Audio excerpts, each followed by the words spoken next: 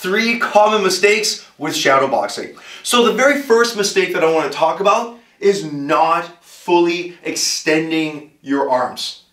When we box, sometimes we're hitting a target like a heavy bag or a focus mitt, and the focus mitt or the heavy bag will stop the punch. So we're so used to just punching here.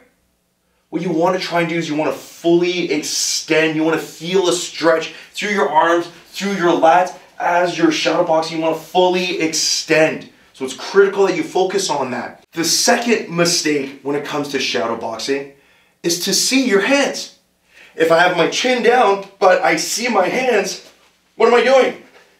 I'm fighting a child, right? That is wrong. What I want to try and do is I want to make my hands invisible. If I can see my hands, what's wrong? My chin is up. This is no good. So my hands should be invisible to me. At no point in time should I see my hands, right? We're enamored with seeing it, right? That is totally wrong. The third mistake when it comes to shadowboxing is not visualizing an opponent.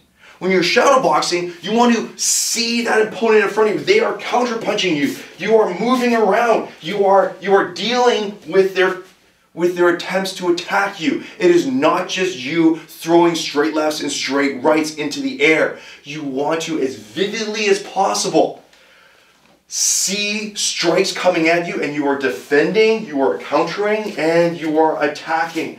And you want to go and recreate that sparring experience in your head. So that was 3 common mistakes with shadowboxing.